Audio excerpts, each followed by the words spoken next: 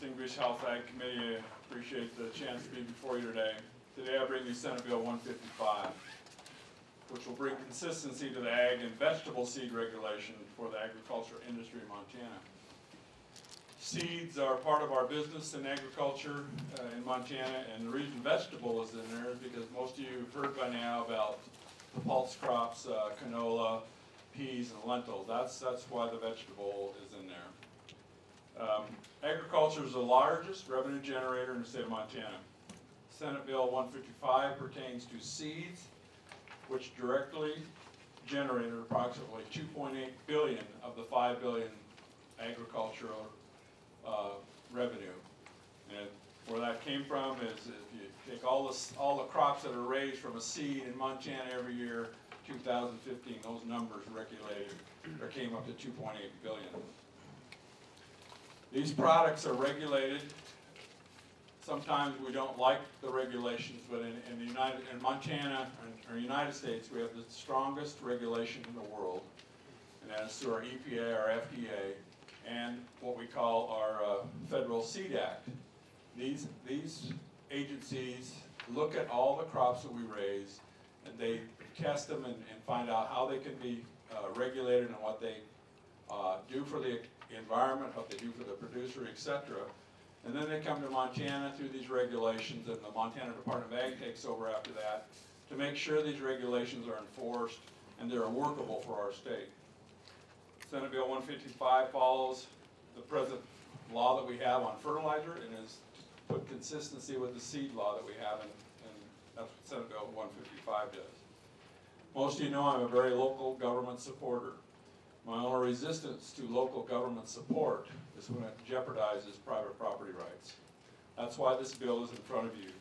This bill is to make it that local county governments and cities cannot regulate what a private property owner, be it a farmer or a rancher that has seeded some seed out there, cannot be regulated.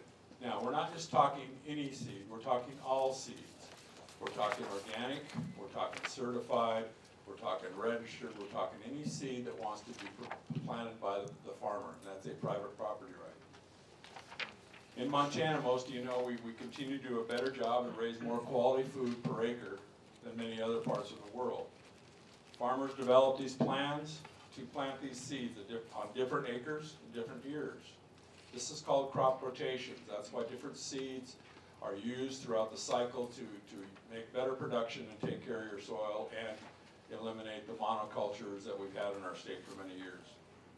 They're trying to improve the soil health and the production systems. This is a private property right. Senate Bill 155 is the heart of sustainable farming practices. Agriculture plants seeds in many different counties. If Representative O'Hare is planting in Choteau County, he might go over to Cascade County or up into Toole County. That's what we want to make sure that whatever he's doing under his management program can be done in multiple counties, and that's one of the reasons for bringing this bill. Senate Bill 55 allows consistency within the agricultural practices of the farmers. Senate Bill 155s make a consistent regulation. Farmers own and lease many acres, multiple locations. This is a private property right to do what they see fit, so I ask for a due pass on 155. I'll be available to close and for questions. Thank you for your time. Thank you. Are there proponents?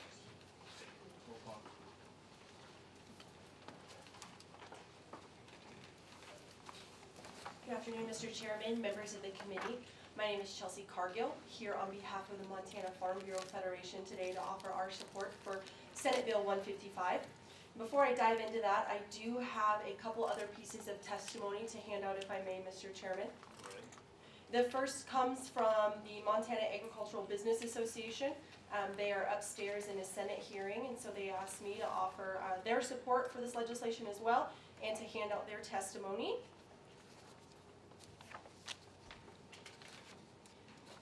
And Mr. Chairman, the second piece of testimony that I'd like to hand out comes from Cyndi Johnson, who is a farmer and former county commissioner for Pend Oreille County, and she was just unable to travel down today for the hearing and has asked that I distribute her testimony as well.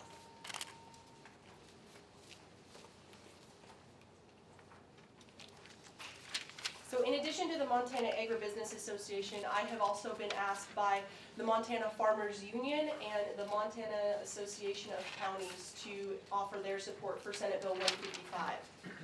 First and foremost, Senate Bill 155 maintains consistency in Montana's ag input laws for farmers and ranchers.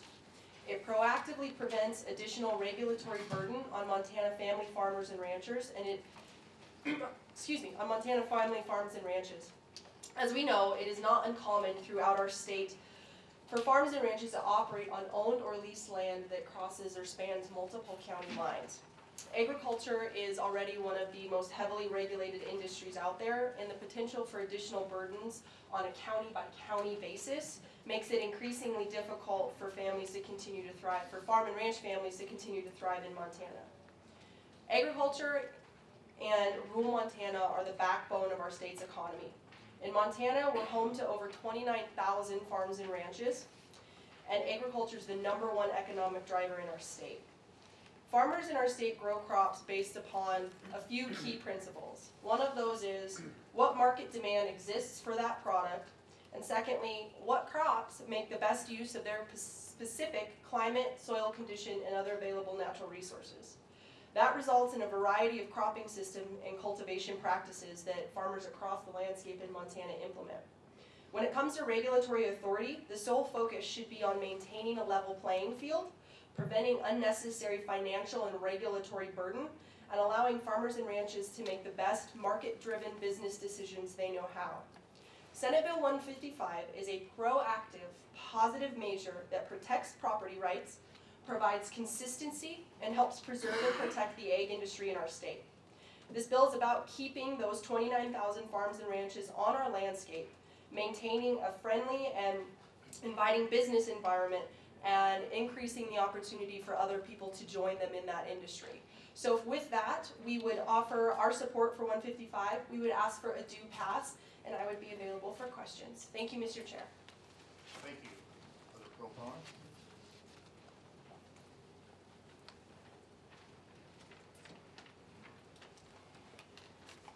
Good afternoon, Mr. Chair and members of the committee. It's my pleasure to come before you today and express my support for Senate Bill 155. State your name. My name is Jillian Street, S-T-R-E-I-T. I am a member of the Montana Farm Bureau, and I am proud to be married to a fourth-generation Montana farmer. He and I, along with his parents and our 3 adorable children, run our family farm. I'm also blessed to be in partnership with my best friends and my husband on a joint farming venture, and we just started a brand new company in 2014 called Strix Ag.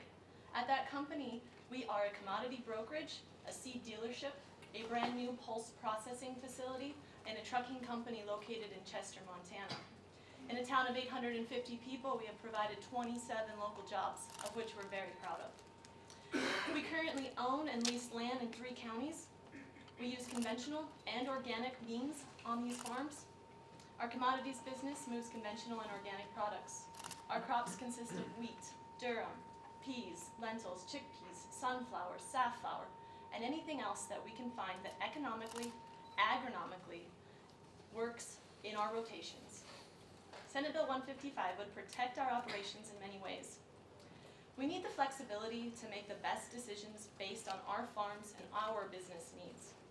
If a local government banned a particular practice in order to help out another particular practice, that could be very detrimental to what we do. The fact is, we as farmers are outnumbered, and the understanding of agricultural practices and the products we create continues to fragment from the world that we are trying to feed. We have found success in our business through diversification. Our area of north central Montana has long been known for its superior quality wheat products. But in recent years, our landscape in the Golden Triangle continues to diversify. Although most of our acres are still in wheat production, we have found that the fallow acres that used to lay with nothing in them pulse crops are a great alternative to not being able to produce anything in those lands. This has drastically changed the economic outcome for we as producers. Markets, demand, and stewardship of the land that we have inherited and plan on handing down to our children are the driving factors for the decisions we make to continue with our business. These very important decisions are the right of the landowners, the farmers, the ranchers, and the business owners. Agriculture is the largest industry in our state, and we do it very well. I urge you to support your local farmer by supporting SB 155, and I'm available for questions. Thank you. Are there other proponents? I guess I was trying to hurry things along.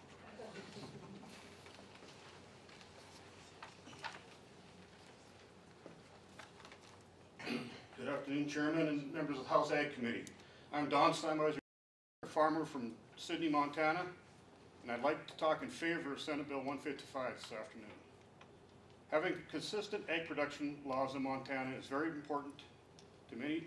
Many of us farm fields in more than one county. Having different rules in each county would make management a nightmare and add cost to the crops that we simply do not need nor can we afford. Being free to make cropping decisions on my farm that make economic sense is very important for the future of my farm and agriculture in Montana. Thank you for giving me some time. Other proponents?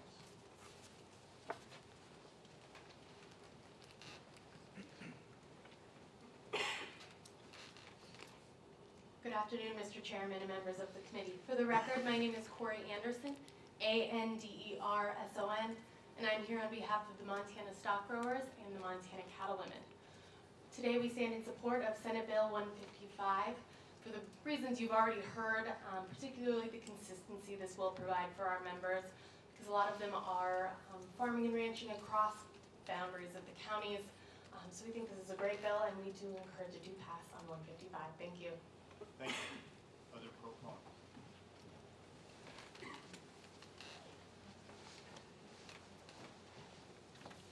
Mr. Chairman and members of the committee, for the record, my name is Tom Butcher, B-U-T-C-H-E-R.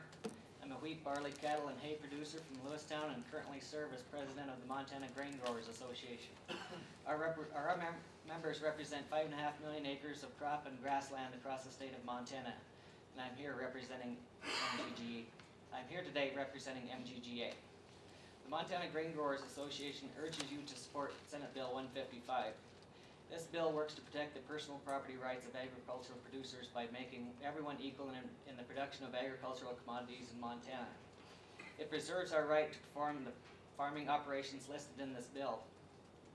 We desire for the state of Montana to oversee regulations on the agriculture seed production, thereby preventing a patchwork of local regulations that would create roadblocks for family farm businesses. It protects the private property rights of farmers to make smart business decisions for their farming operations and their environment. Our Montana farmers need the flexibility to use the seed, fertility, and production tools that best suit their farms. Local regulations limit their ability to utilize the best management practice for their farming operations. In addition, farmers and ranchers in Montana often own or lease land in multiple counties. Being forced to comply with varying regulations across county lines is cost prohibitive and burdensome. Opponents claim this bill would prevent local regulation of biotech wheat, but in fact, without this legislation, any production method, conventional, organic, or biotech could be prohibited in a county or a local area. Opponents also assert this bill threatens Montana's wheat exports.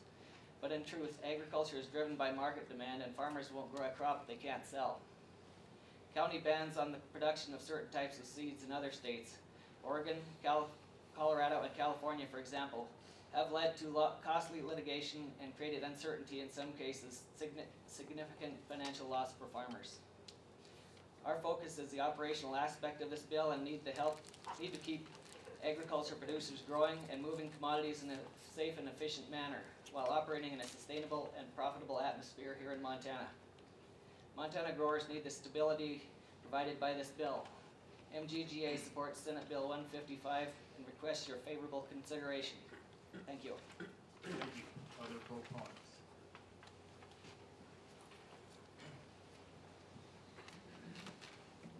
Good afternoon, Mr. Chairman, members of the committee. My name is Wilson Elginfritz, last name I-L-G-E-N-F-R-I-T-Z,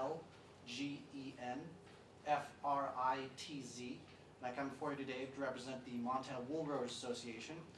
Not to belabor any of the points that have been made by the other proponents of the bill, the Wool Growers Association believes that this bill is healthy for the agriculture industry in the state of Montana and urges it to pass. Thank you. Thank you. Other proponents?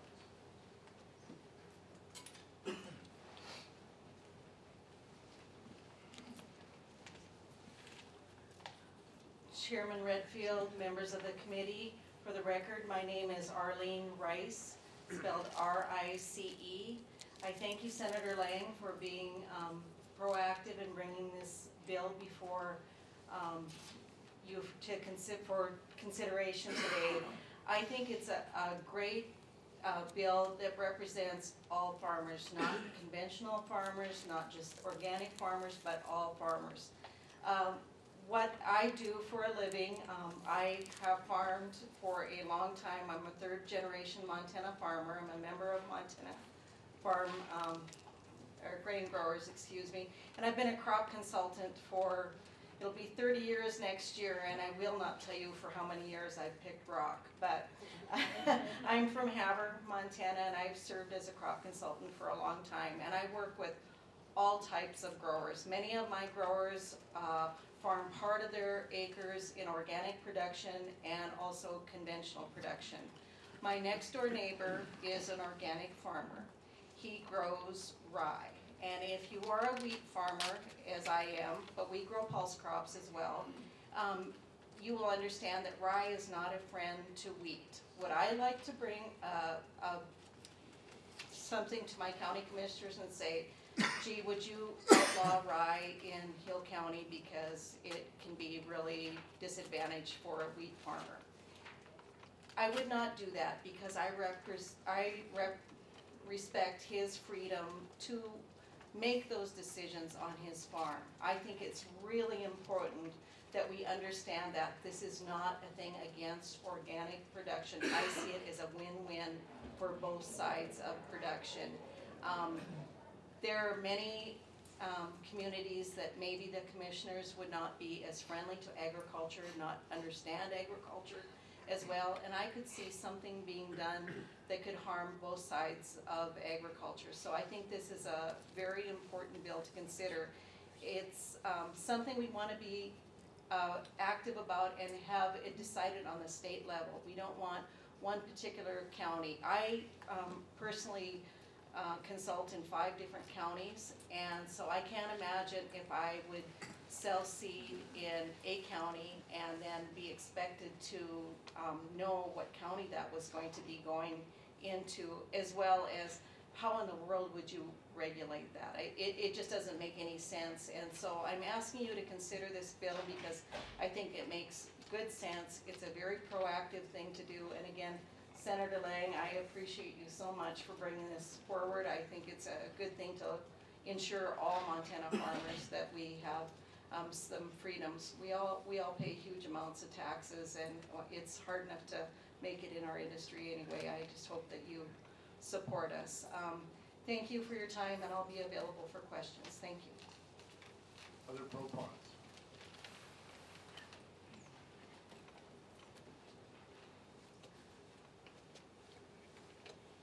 Mr. Chairman and members of the committee, Bob Hotchkiss from Shoto, owner with my 2 sons of Hotchkiss Farms and Hotchkiss Seed.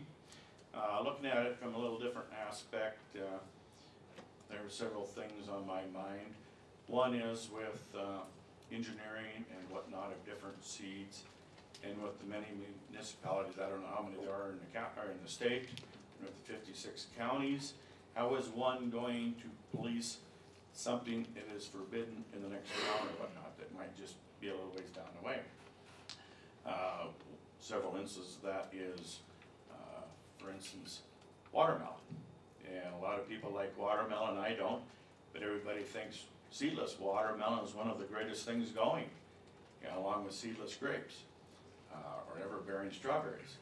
What most people don't realize that those are GMO products, and I believe that part of this opposition to this bill is to forbid GMOs growing in the state. The other thing is from a seed company that as you sell seed to some grower somewhere in the state, county, municipality, etc. I can see where this would turn into a black market situation if someone orders seed that is forbidden in that jurisdiction, and but yet they want that seed in the worst way, and it goes through several avenues to get to him. How is that going to be policed? It's going to be quite a quagmire, I must say. So for these reasons, I would ask for your support for Senate Bill 155. Thank you. Thank you. Other proponents?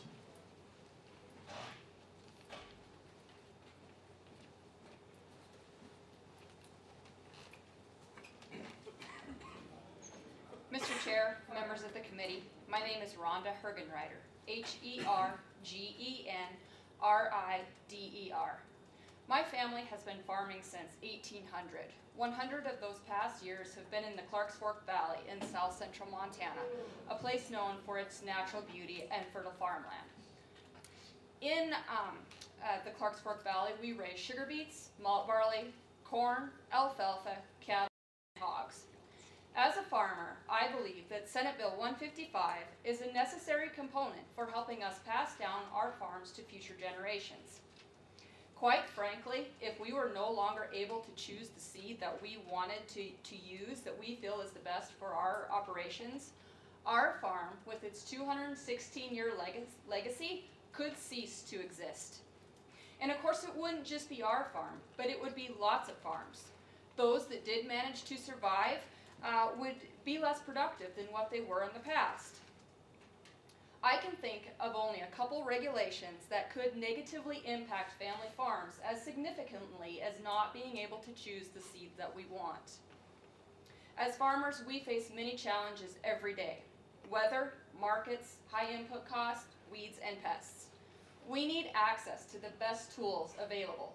We do not tell a doctor that he can't use something that he feels is the best fit for us to make us feel better. Why should we treat farmers any differently?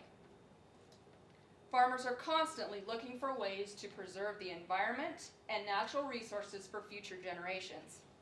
Senate Bill 155 is necessary to ensure that farmers can continue to have the freedom to be good stewards of the land. Thank you for your support of legislation that is good for both farmers and consumers. Thank you. Next proponent?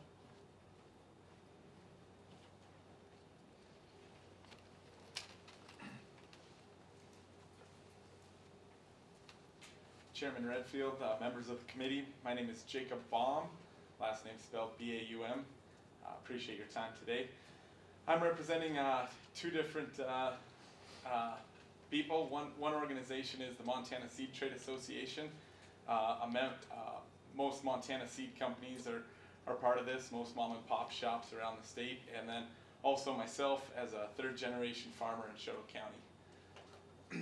I think from a seed standpoint, one thing I'd like to share with you guys on how it works in Montana as an industry, in case you don't know, is say 200 acres of seed production, the seeds that are harvested there could go to seed thousands of acres of production. So you need a limited amount to actually, get the seed, and then that seed will cover a whole bunch more acres. So one fear we have on the seed trade side of this is say in grass seed, we count on a very limited number of actual acres to raise the seed to give to farmers all around the state. So if that one small area was impacted by a local government or county, that would have a huge effect across the state, because we're all getting the seed that is raised there to put it around the state. So even though it seemed like a very small thing, it actually kind of has this tidal wave effect across the state. So an example is grass seed and potatoes in the Gallatin Valley.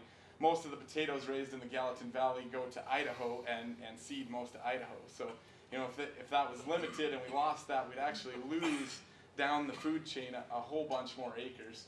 And sometimes we feel on a local government might not see that big picture, where if it comes to the state and is debated here, it'll get a little more attention, and hopefully a better result for everybody will come out of it.